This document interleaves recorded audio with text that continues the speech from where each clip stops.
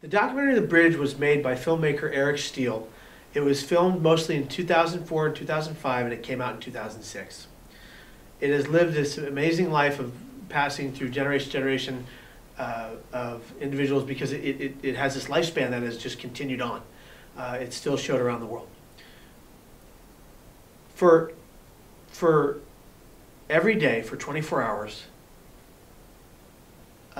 for an entire year, Eric Steele and his film crew filmed from the left and the right side of the Golden Gate Bridge. They filmed people dying off of the bridge. It wasn't voyeuristic. It wasn't invasive. They just captured the truth because it needed to be told. Every time they saw someone they thought was going to attempt to die, they called the bridge patrol. They saved over 6 lives. Wow, One person 3 times. One person who now has 2 kids and a husband and is living very well. Oh, That's wow. wonderful. And so the film is a documentary that interviews people that have been close to those people who died. It interviewed me and my father after my survival, and the film never tells you what to think, where to look. It says basically, look what's happening here at the Golden Gate Bridge. What would you do? And that year, I think there were between 27 and maybe 24 and 27 deaths that year. Possibly.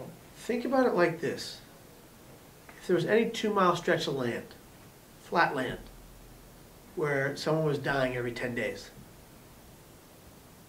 that would be stopped within a matter of weeks with whatever they could do to stop it. But because someone falls off a bridge into an abyss of water below and is never seen again, and washes up to shore and only the Marine coroner sees them, they're somehow less important. People with mental struggles need to be thought of as human beings first and foremost, and not identified by that mental illness and by their actions of suicidal thought and action. It doesn't define a person. It just either makes you stronger or it takes you down a path which you can't return. But if more people understood it and empathized with it and reached out to those people in their time of need, one person had said to me, "Are you okay? Can I help you?" I would have begged them to get me off of that bridge and into safe arms. Both of those things I've done and had happen to me. The not being able to pay for medications at certain points and the stopping medications when I thought I was cured, Yes. leading me right down a dark tunnel straight into a psych ward. Yes. I've been in 7 psych wards in less than 9 years of my life up until 2011. Mhm. And I've almost died by suicide many times. I've had what is called in the field chronic suicidal thoughts.